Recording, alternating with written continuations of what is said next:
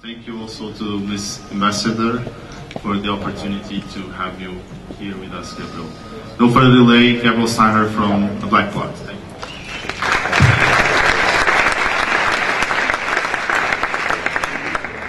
Good. Is my microphone on? Everything on? Excellent.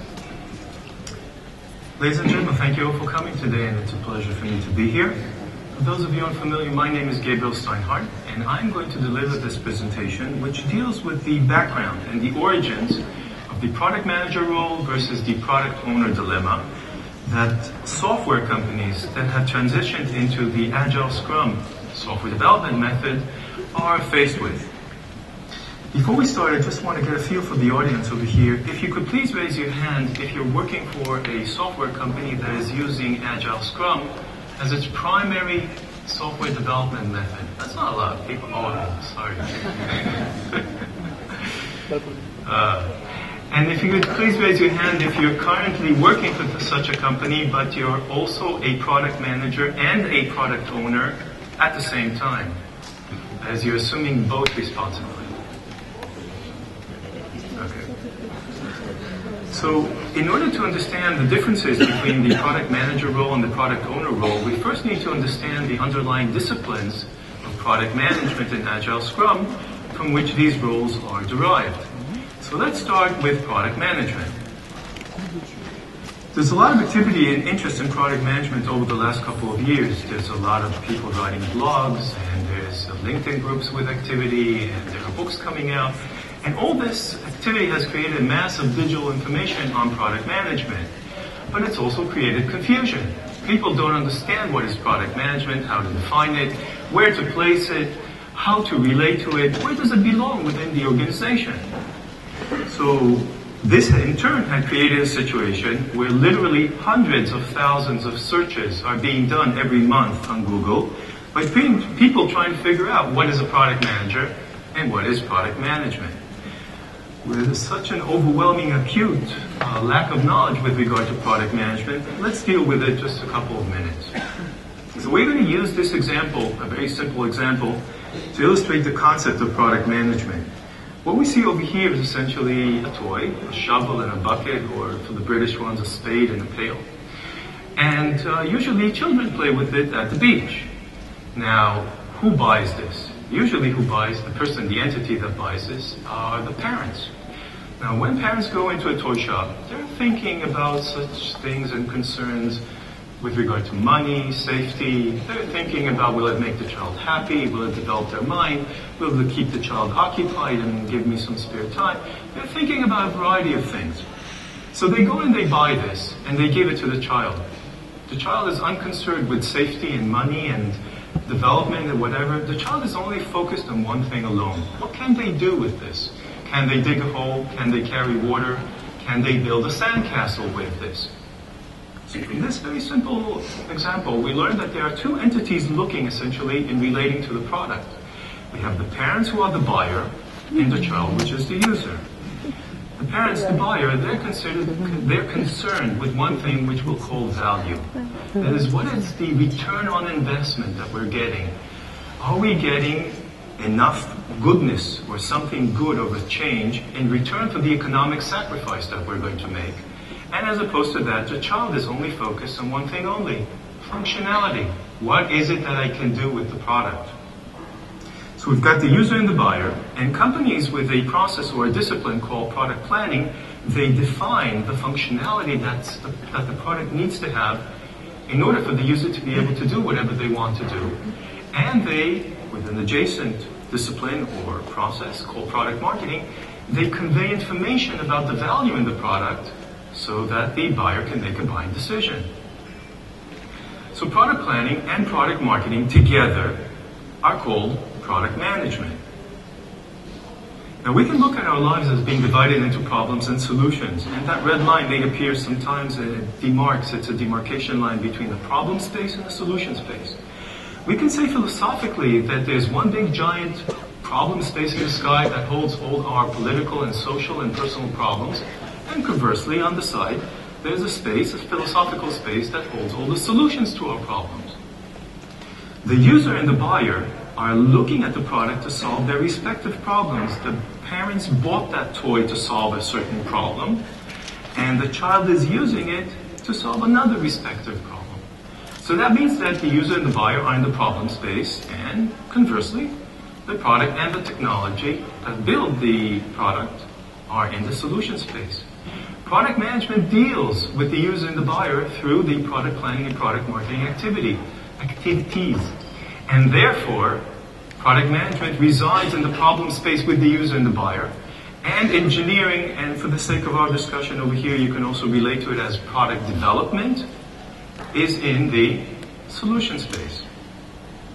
So this little table over here divides the problem space, solution space, and relates to our situation. We've got questions and answers, problems and solutions, market telling and market understanding, and market solving or product solving.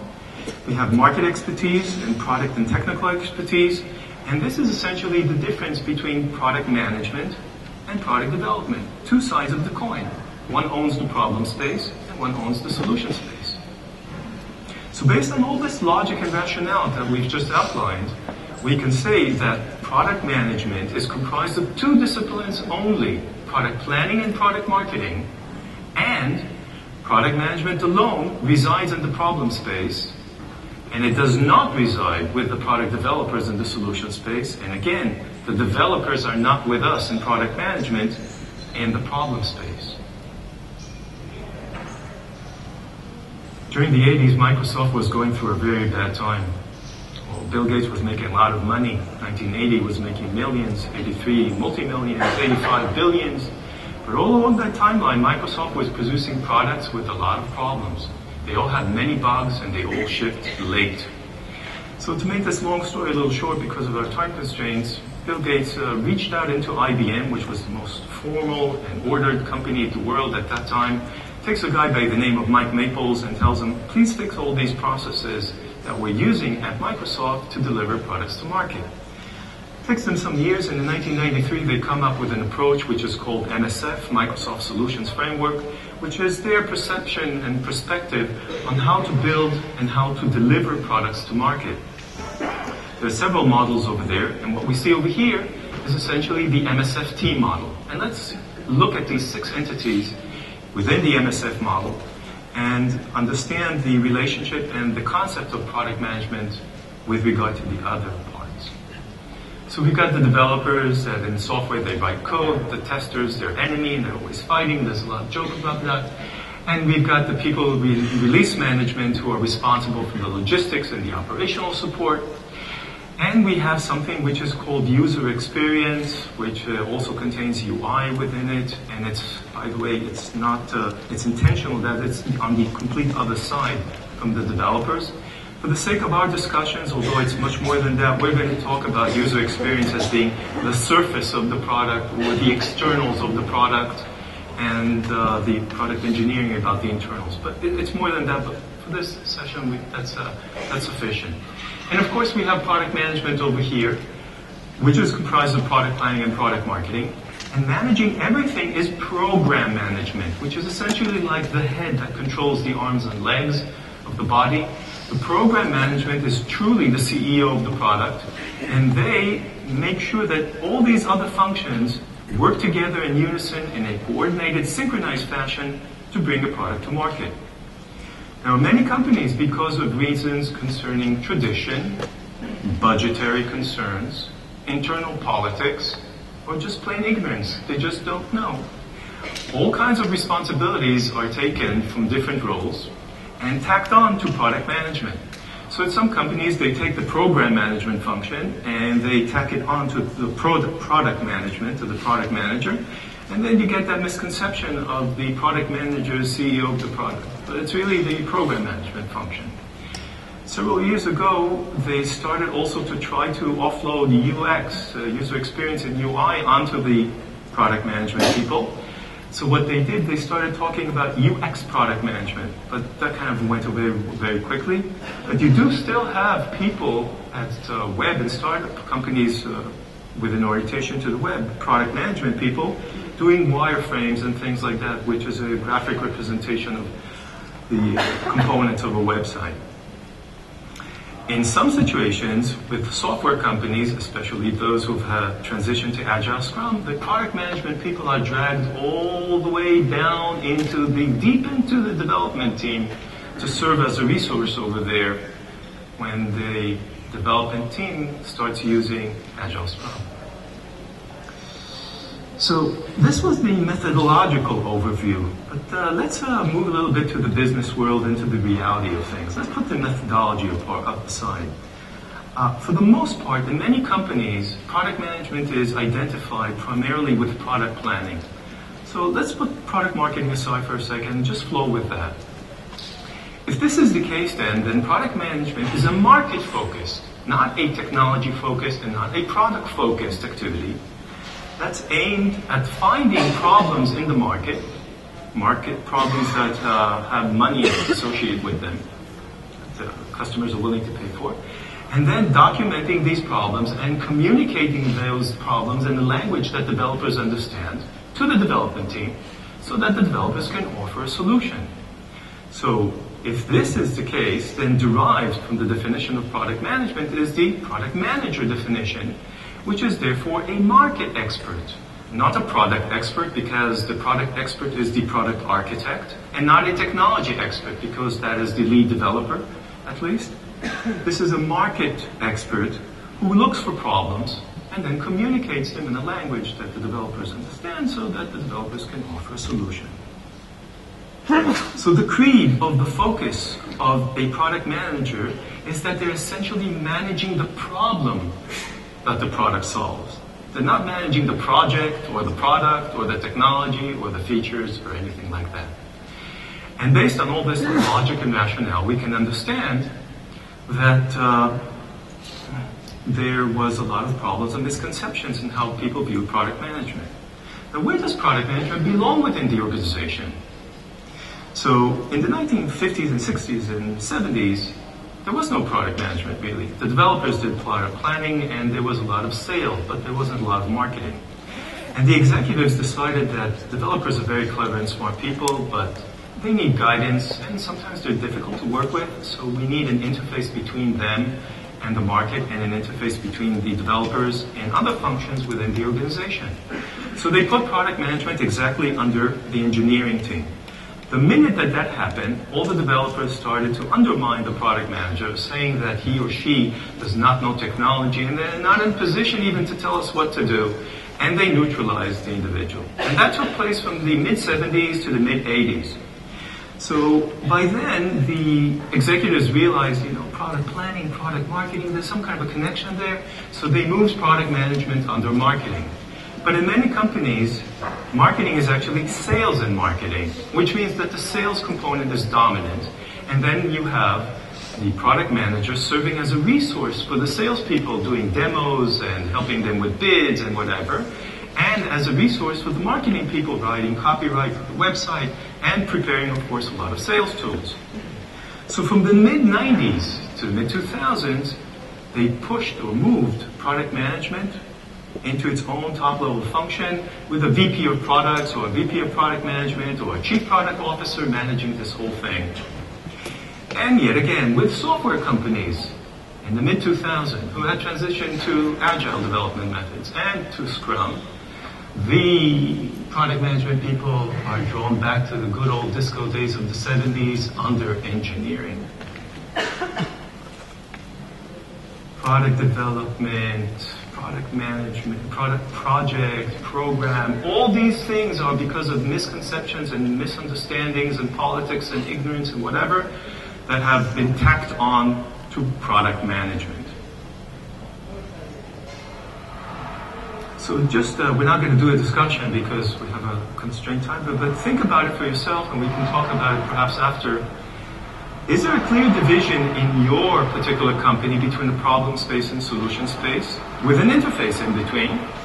Is there a clear division between product development and product management, with an interface in between? Well, it's all kind of mixed up with its advantages and disadvantages.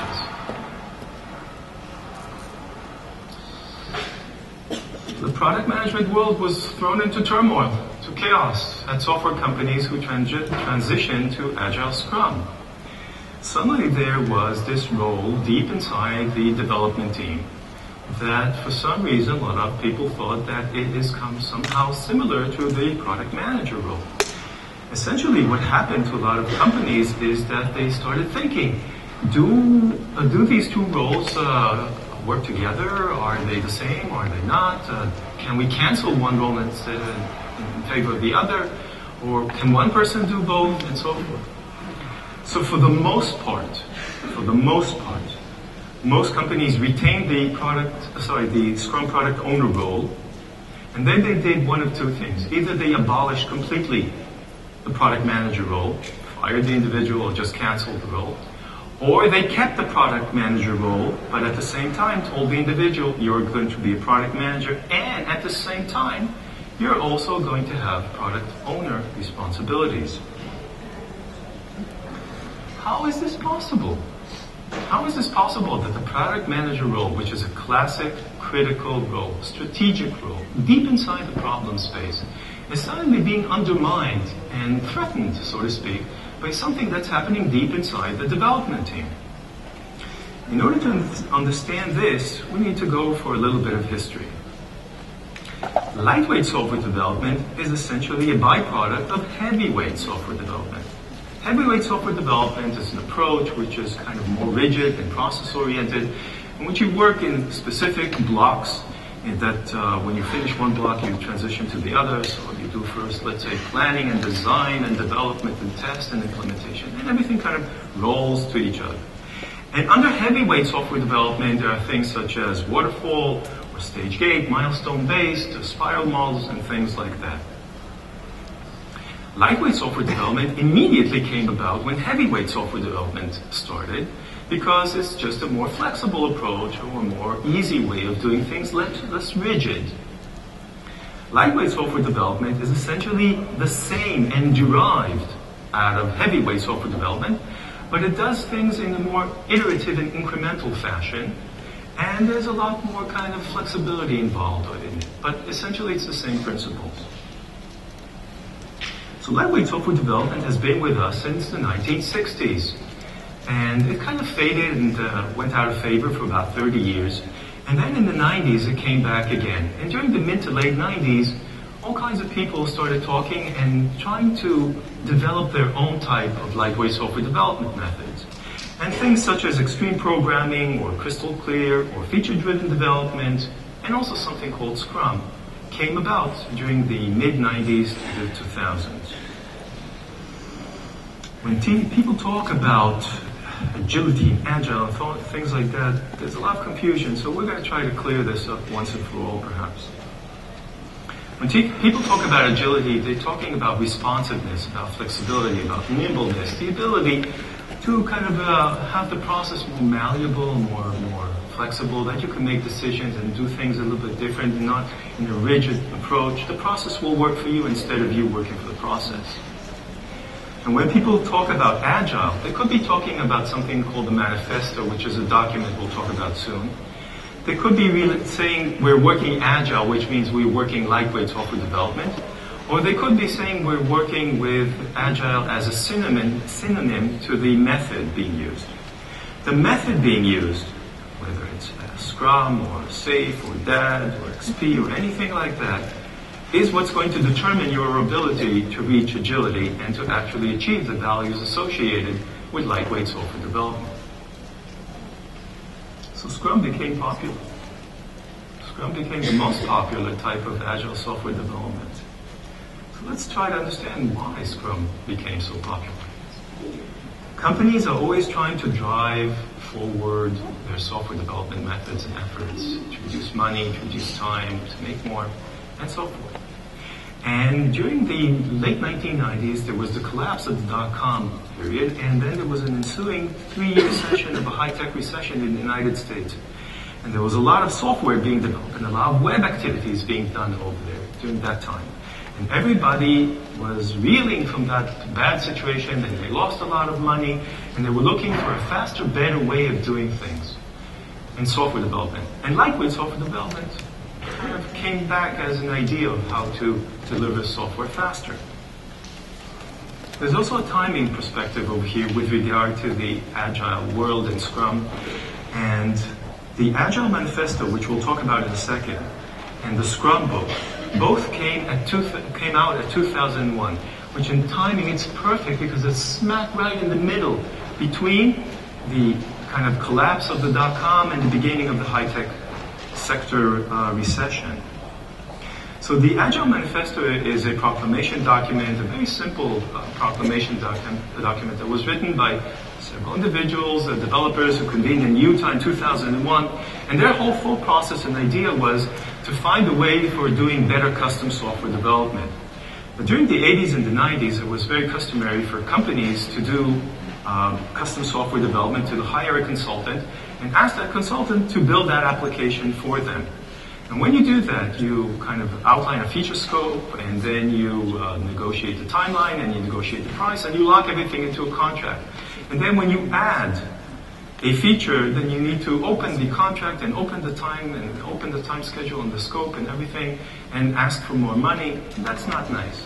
So what they decided to do was they wanted to find a more flexible, easy way of doing things. And they started to consider lightweight software development as a way of doing it. All the values of communication, collaboration, discovery, experimentation, whatever, inside the manifesto are things that have been with us for decades. So there's really nothing new over here. But the point is that the Agile Manifesto was not for commercial software, it was for custom software development. So this was, of course, published in 2001, as that's critical in terms of timing.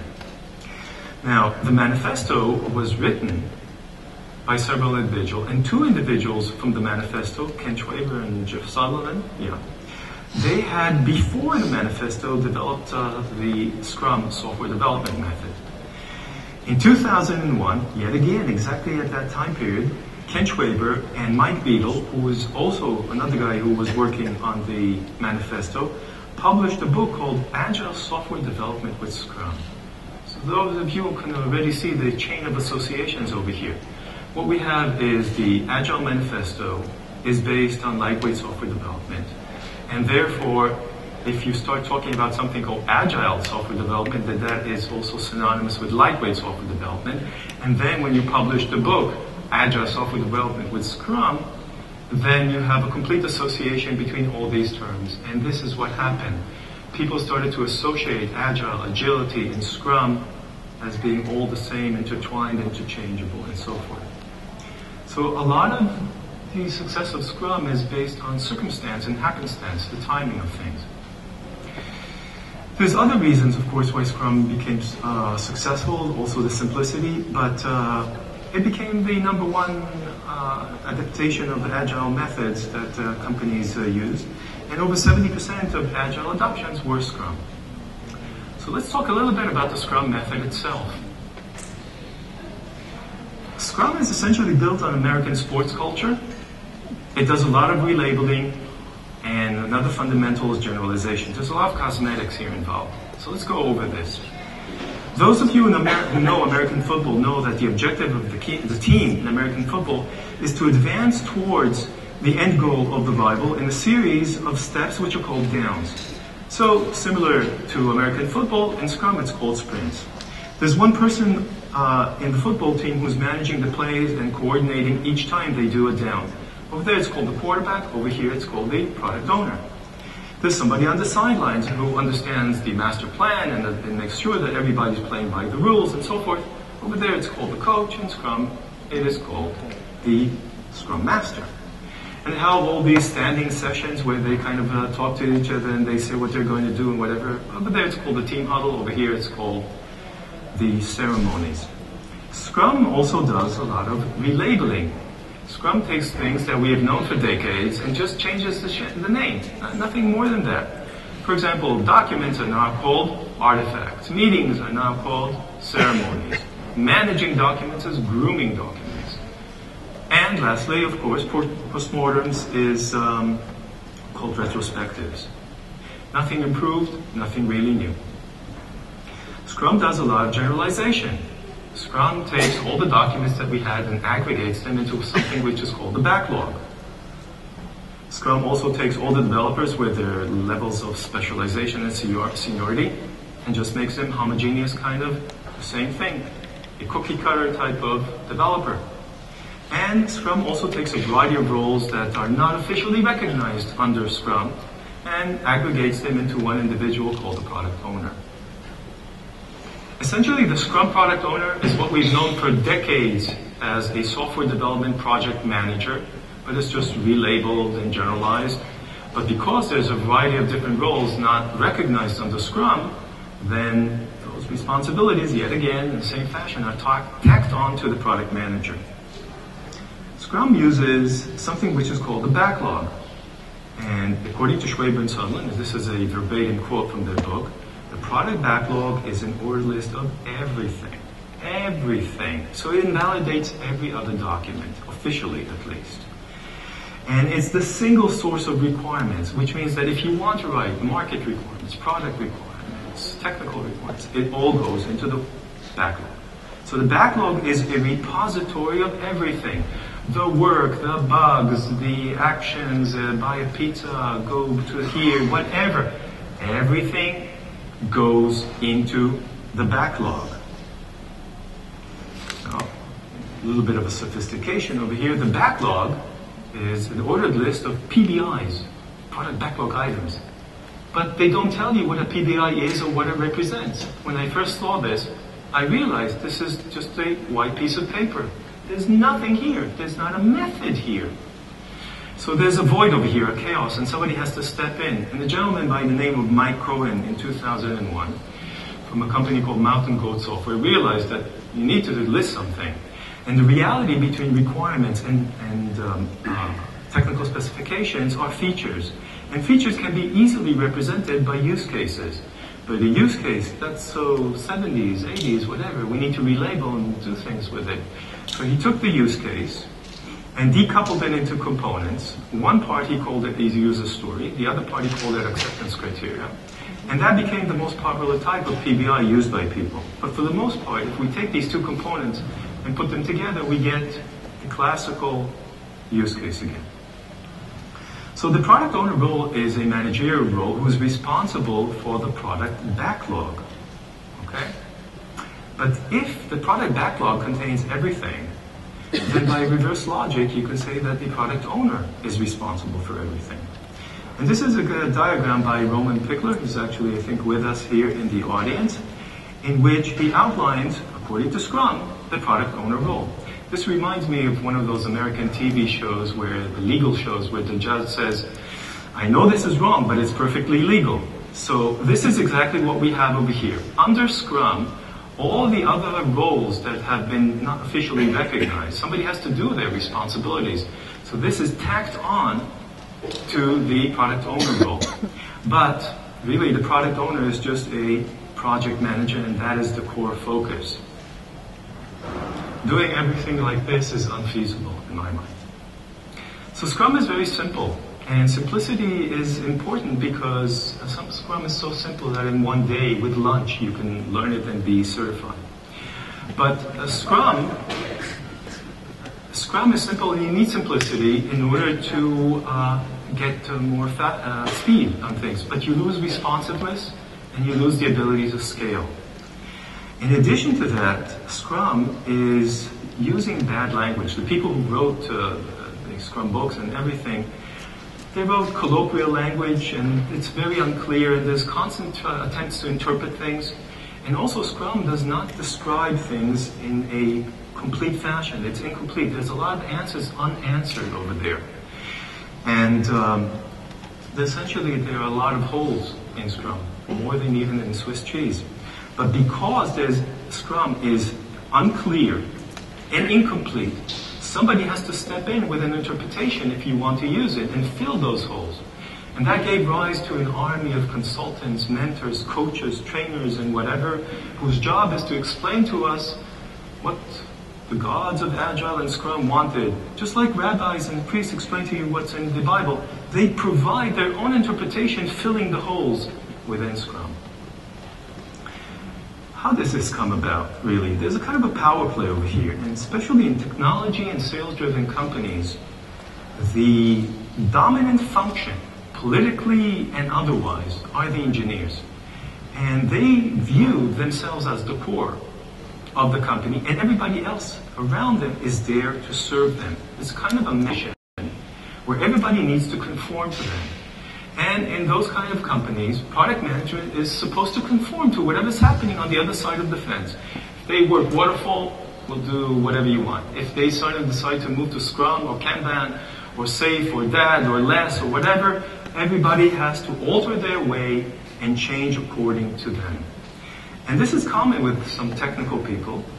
And Schwaber and Sutherland were technical people. And it wasn't a problem for them to say, we're going to walk and take somebody from a completely different department and take him into our department and make him a resource for our needs, for something that we developers really don't want to do, manage things. So this is verbatim from 2012 from the Schwaber and Sutherland Scrum book. And they say officially, product managers and customers. The customers is because of the custom software development part. The product managers is for the commercial software part. Are going to be retrained. It says product owner training. We're going to retrain them and make them product owners. And just as an example of the kind of language that they used over there, which is colloquial, they say the product owner is going to do this and avoid surprises. What does it mean to avoid surprise? You mean scope creep or undue bugs or too much? I actually like surprises, especially the good kind. So, until 2012, people always interpreted the product manager as a Scrum product owner, yes, no, in my opinion, in my previous workplace and whatever, and like that. And there was all conjecture and opinion and things like that. But now, in 2012, in their book, officially from God, it came, product managers are going to be retrained. Officially, they're going to be retrained to become product owners. And that immediately created a domino effect in which product managers were forced to undertake Scrum product ownership responsibilities in the development team. That creates, again by reverse logic, if the product manager is doing Agile Scrum, then Agile Scrum is a form of product management. And that immediately created a notion that there is something called Agile product management. But it doesn't make sense because Agile is a software development method and product management is strategic in the problem space. So yet again, we got from that also the term Agile product management, and the road was very quick to coining Agile product manager, which is just a euphemism for the Scrum product owner. Scrum did not deliver the results it promised. When you talk to some people, they're like zombies. With Scrum, you get a prototype in 3 months, it's waterfall, you get it in a year. I think it's a lot like politics, that they blame this boogeyman called waterfall while the entire world around us is built by waterfall. And saying, politicians, they frighten you and then say, we'll save you. But come to us, waterfall, just don't go there. But in any case, Scrum did not deliver the results it promised. And here we have Ken Schwaber in 2008 saying that 75% of those trying to apply Scrum are not going to get the results promised to them. It's not going to work. And Jeff Sutherland in Agile Walls in 2013 in Berlin says 50% are not going to get the results. Now, this is coming from the people who wrote and founded this method of doing things.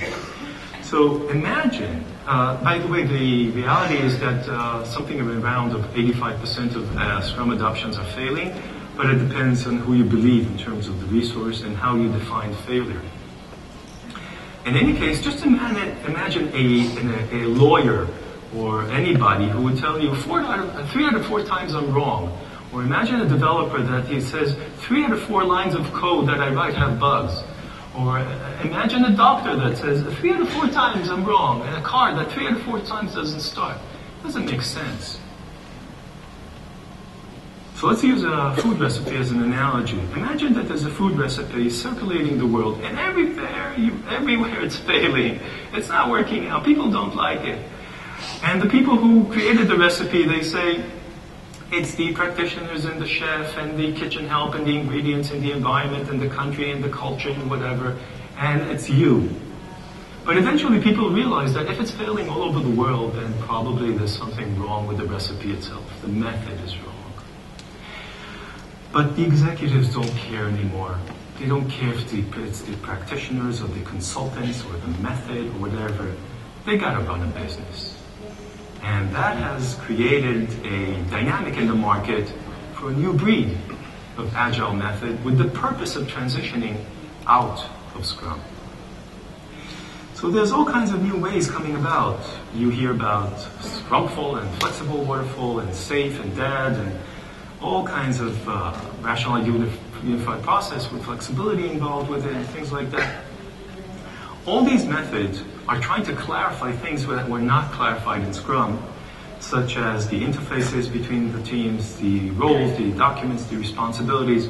They're trying to bring clarity and fill all those gaps that were under Scrum. Essentially, you can see over here with SAFE, and it's just an example, they all bring back all the functions that are not recognized under Scrum. Product management, product architecture, things like that. Everything is coming back. Essentially, if we look at it from a kind of foundational perspective, a methodology perspective, all these types of new breed of Agile methods are going to confine themselves into the solution space. They're not going to try also to manipulate or monopolize areas in the problem space. They level information, no more that big salad backlog thing that everything falls inside and you can't differentiate the work, the problem, the solution, the bugs, whatever. They bring back role specialization and not role generalization. And they define clear interfaces between product development and the other teams, particularly user experience and product management. With regard to the product manager, all these new methods recognize the product manager as a distinct role, strategic role, in the problem space, while we developers are in the solution space. Henry Louis Mencken was an author and a journalist in the United States, and he said that for every complex problem, there's an answer that's simple, clear, simple, and wrong. Scrum was that clear, simple, and wrong answer that people wanted in order to deliver faster, to deliver software in a faster way. This Agile Scrum experiment, which has been with us for about a decade, has done a lot of damage, and I think there will be books written about that. It completely messed up people's perceptions with regard to what product management is. When you talk to people about what product management is at software companies, they immediately bring an opinion. There's no methodological foundation. There's no rationale. There's no supporting argument. In my opinion, the earth is flat and the moon is made of cheese, and let's have a discussion. And let's vote, and whoever gets most votes is going to be right. It messed up completely people's perception of what is product management. It had negative impact on people's career. People were fired, forced to transition to work with the development team and things like that. It disrupted the relationship between the different departments, and in a business sense, it failed to deliver the results. In the long term, the damage for companies is that they had depleted their resources in product management and their practices in product management. And now, when they're transitioning out of Scrum, they're trying to rebuild all those competencies and the knowledge that they had lost when they had moved to Scrum. The product manager and the product owner role were never the same. From every type of rationale or argument that you can make, it never was the same. Scrum is a fundamentally flawed software development method and cannot be reformed because of its principles. And that's why they're not fixing it, they're transitioning to something else. Product manager is a strategic role in the problem space. Product owner is a project operational role in the solution space. One is about the market problem, the user and the buyer. One is about driving the development effort. One is a project-oriented approach, one is a strategic. It's just very different. So, are there any questions at this point? I think everything's clear. Are you shocked or something?